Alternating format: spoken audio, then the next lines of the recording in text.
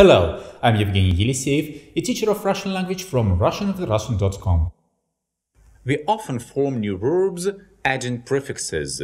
In some cases, the prefix is used only for obtaining the perfective verb from the imperfective one.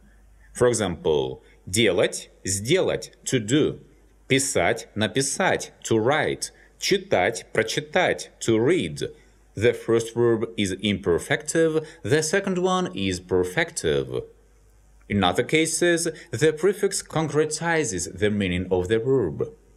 Читать – to read, перечитать – to reread, to read again, дочитать – to finish reading. Sometimes the prefix changes the verb meaning completely. For example, быть is to be, but прибыть is to arrive, забыть is to forget, добыть is to mine, to extract.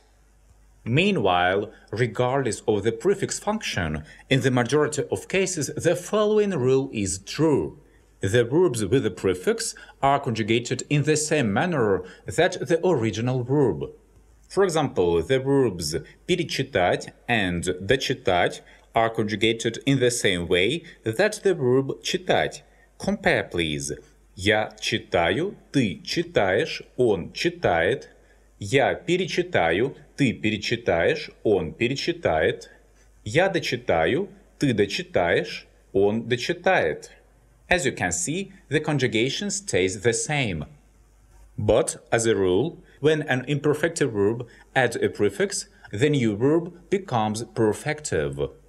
For example, the verbs писать and читать are imperfective and are used for specifying facts, repeated actions, and processes, whereas such verbs as написать, прочитать, переписать, перечитать, дописать, дочитать are perfective and are used for specifying completed actions and results.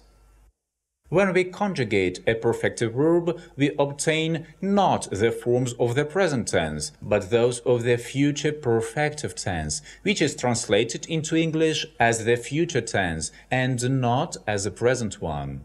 For example, я читаю is I read, but я перечитаю is I will reread. Ты перечитаешь is you will reread. Он перечитает is he will reread.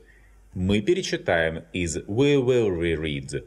Вы перечитаете you will reread, addressing several people.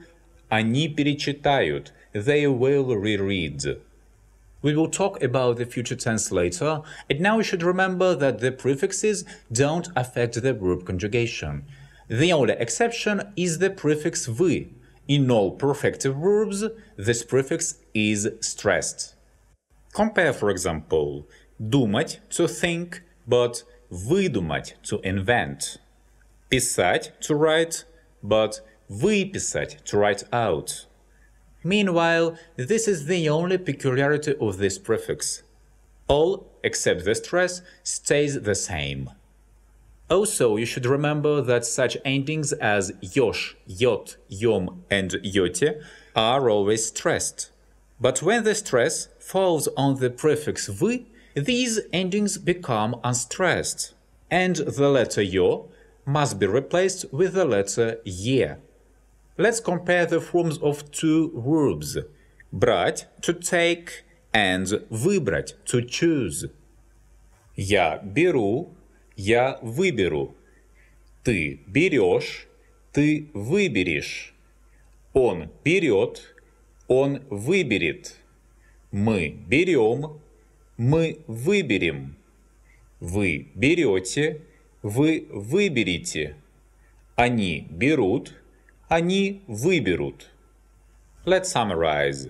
When an imperfective verb adds a prefix, as a rule, but not always, it becomes perfective. Verbs with a prefix have the same conjugation that the verb without prefix. When a perfective verb contains the prefix вы, this prefix is always stressed. Conjugating a perfective verb, we obtain the future tense and not the present one. Well, that's all for now. If you haven't subscribed to my channel yet, please do it now. Thanks for watching, have a nice day, see you at the next video.